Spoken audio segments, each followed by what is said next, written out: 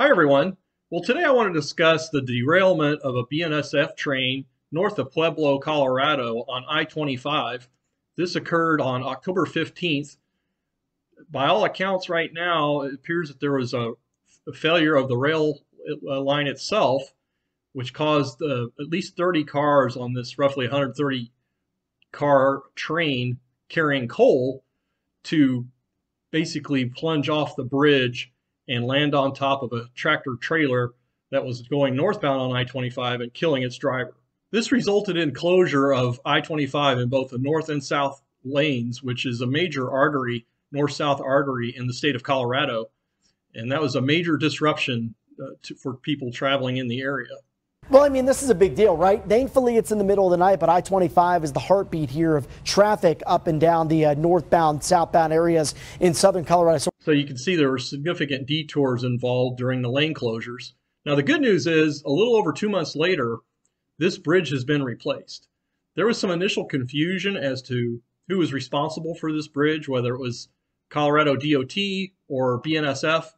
BNSF quickly came to the fore and said, no, this is our bridge. We're responsible for maintenance and inspection. And they're the ones that initiated the replacement of this bridge on an expedited basis. So the first order of business was to remove the debris associated with the derailment, remove all the coal, remove the damaged section of the bridge, get everything cleaned out, and then get the lanes opened back up to traffic. Now I'm going to read this statement that was issued by BNSF representatives. We understand that there are still questions related to the ownership of the bridge. We, along with Colorado DOT, continue to review documentation that dates back to the 1950s. I can confirm that BNSF does have responsibility for inspections and maintenance of the structure and will be replacing the bridge. So this bridge replacement occurred between the evening of December 18th and the morning of December 19th, and it's just been completed. This statement goes on. Our teams regularly conduct extensive track, bridge, rail, and weather event inspections across our network. BNSF routinely conducts a number of inspections to the track using a combination of rail detection testing, advanced track infrastructure testing, and visual inspections, including the most recent inspection that occurred on Sunday, October 15th, prior to the derailment.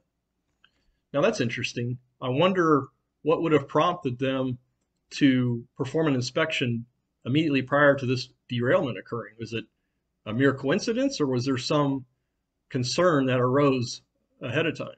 So again, this ties into the theme that I've been covering on the channel here lately about just major issues with our infrastructure in this country, whether it's residential buildings, sewer lines, various types of construction, bridges.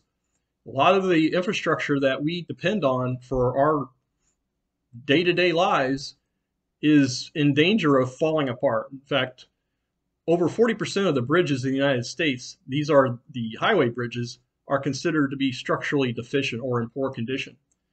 You know, I've done a number of projects for both DOT bridges and railroad bridges. And, you know, if you think back to the period of Western expansion, the railroads were an integral part of that. In fact, 15 years ago, I was involved with a bridge replacement project, and the existing bridge was constructed in the 1870s. So well over a 100-year-old bridge.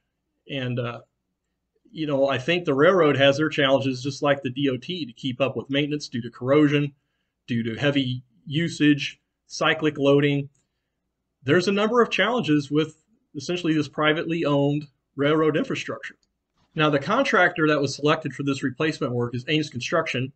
Full disclosure, I'm currently working on a couple of Ames Construction bridges right now. I had no idea they were involved with this bridge replacement project until I started doing the research for this Colorado story. This isn't sponsored, it's just coincidental, but I thought I'd mention that. Also, too, I want to jump in real quick. I appreciate the new channel members that have come on board. I really appreciate the support to the channel, and it helps me continue to produce these videos at least weekly. So let's look at a few images of this replacement work. It's pretty amazing, really. You know, these contractors take on a tremendous amount of risk. Usually just on routine highway projects, let alone emergency projects, there's what's called liquidated damages, so that they could be penalized tens, if not hundreds of thousands of dollars for each day they are late past the scheduled date for completion of a bridge project. Now, sometimes there's money the other way, so there's early incentive or bonus money if they get done sooner than that. But you can imagine that there was a lot of pressure to get this replacement done in the one evening that they actually did it. Obviously, they don't want to close the lanes during the day when traffic volumes are at their highest. So they closed traffic around 7 p.m. on December 18th and had everything wrapped up by December 16th.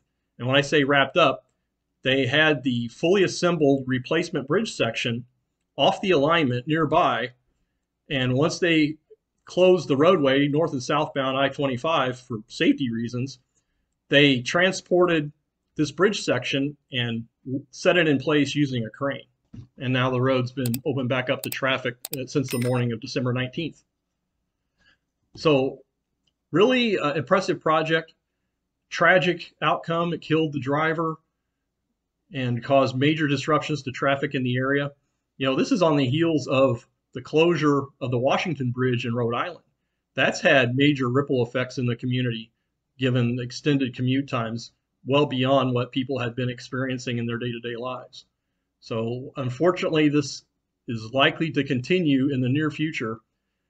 There's been additional infrastructure spending brought to bear, but it's not nearly enough to keep ahead of these bridges that are reaching the end of their design life. You mentioned, you saw in the BNSF statement that they referenced inspection reports going back to the 1950s. Just looking at this bridge, that's probably when it was constructed. So this bridge is approximately 70 years old or older. Now, the official investigation will be conducted by the National Transportation Safety Board, and their investigations typically take 12 to 18 months or sometimes longer. So again, I've got a few questions, but early indications suggest that there was a problem with the rail itself. I'm curious about the timing of the most recent inspection, just perhaps hours before this derailment occurred. And so I'm sure NTSB will address that. In the meantime, it just bears keeping in mind how essentially fragile many of our bridges that we use day to day really are.